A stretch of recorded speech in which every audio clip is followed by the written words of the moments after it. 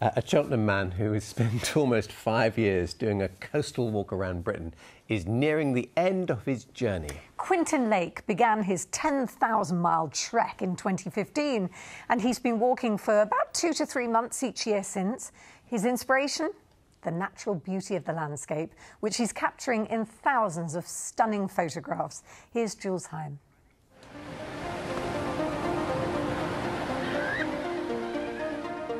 He is just one man, with one camera, and just one chance to capture a moment.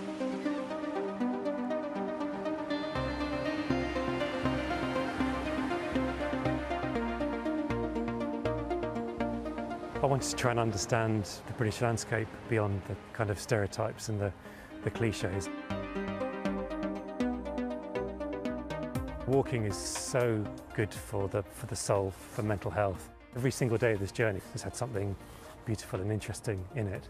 And normally that's not the things that you look up on the map and anticipate will be interesting. So it's unexpected beauty is what you find walking. But Quintin's artistic odyssey has not been without its challenges. It's one thing to slog along and keep moving, but to keep the inspiration coming so you can see the world afresh, that's the challenge. But physically, I had a split tendon, I had a shin splints. I'm always battling hypothermia, and because it's a cold, wet country by yourself for days on end. So those are the physical challenges. But it's mostly a kind of head game to keep seeing the world freshly and not doing the same thing time and time again.